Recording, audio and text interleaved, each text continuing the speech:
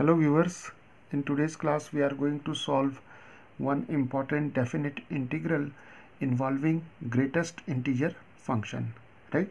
So here we have to evaluate this definite integral from 0 to pi by 2 and greatest integer 2 sine x, right?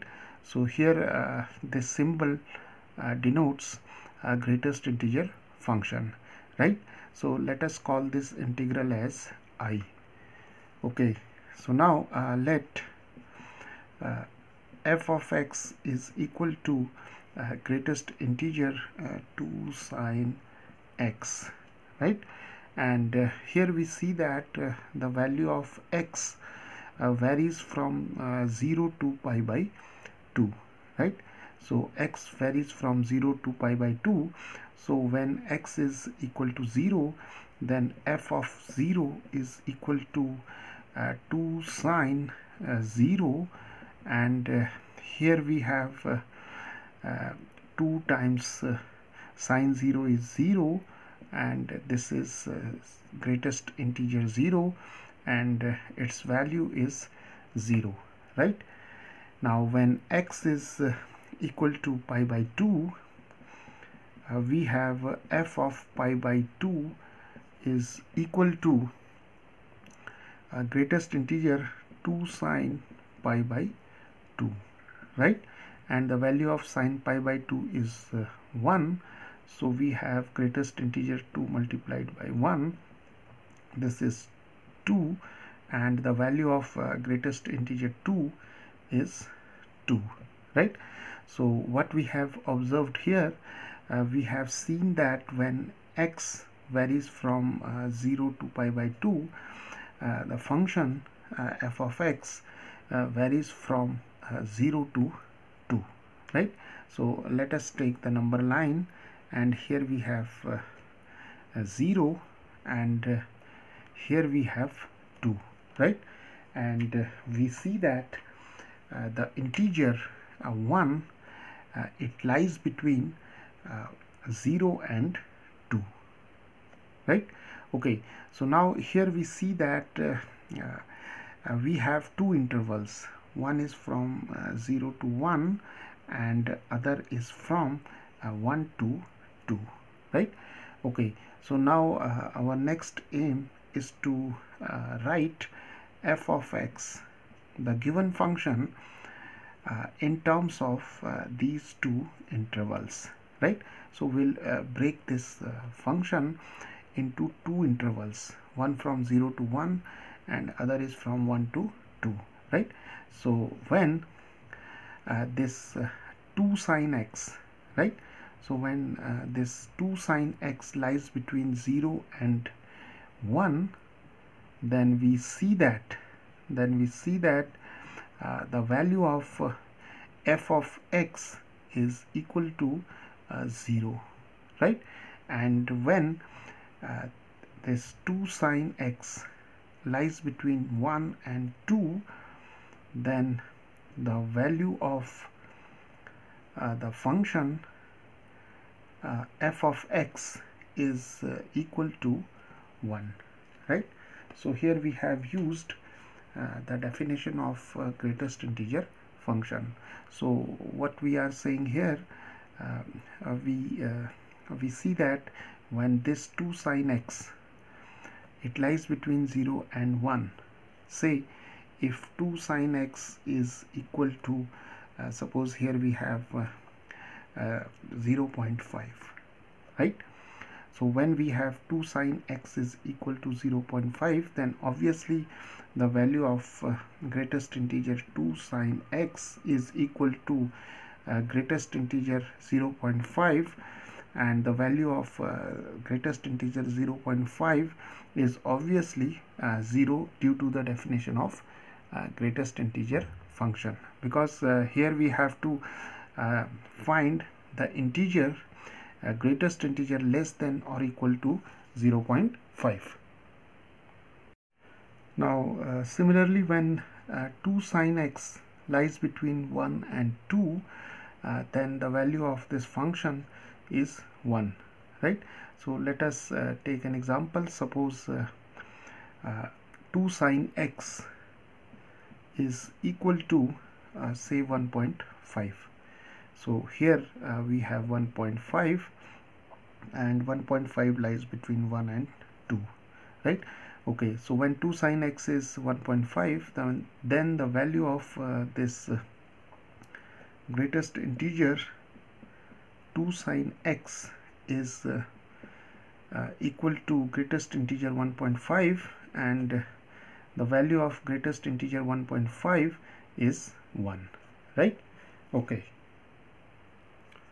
so this is how we have expressed this function in terms of these two intervals, right?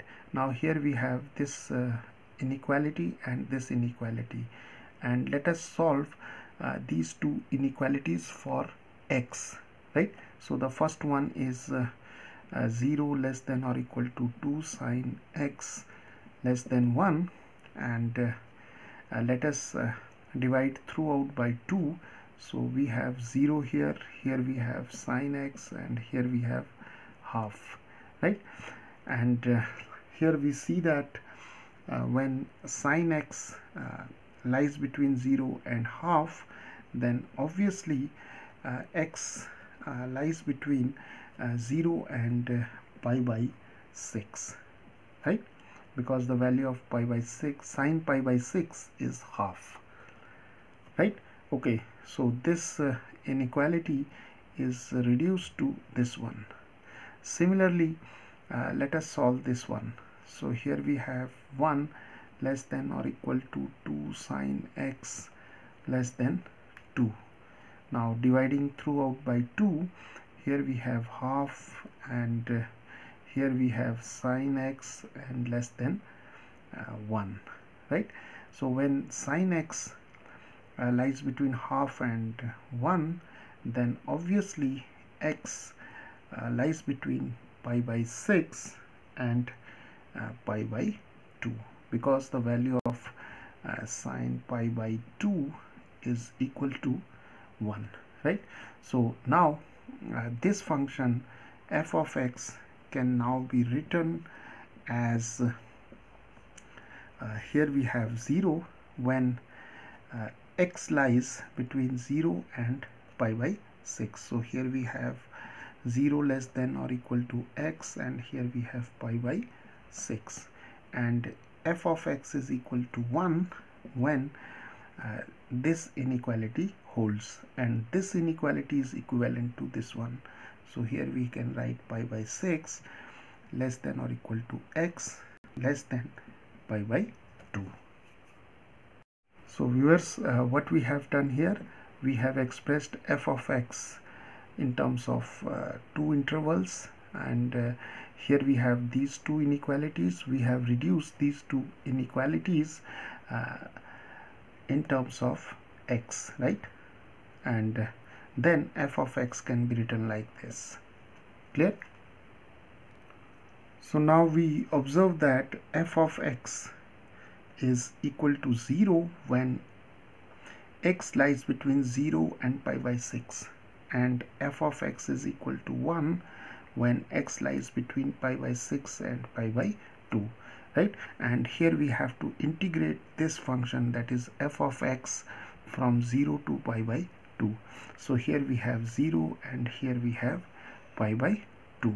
So we see that here we have 0, here we have pi by 2, and the point which lies between 0 and pi by 2 is pi by 6, right?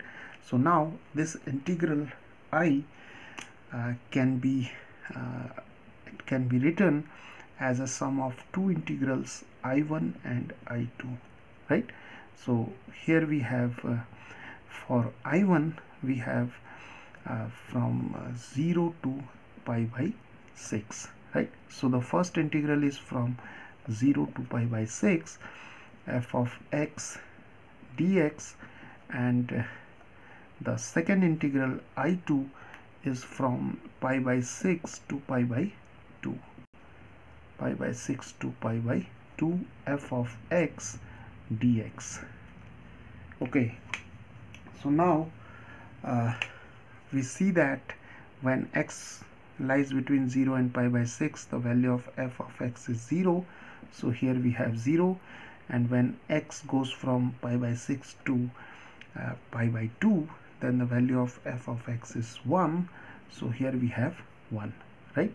So now we can write it as 0 to pi by 6. Here we have 0 dx plus pi by 6 to pi by 2, and for f of x we have 1.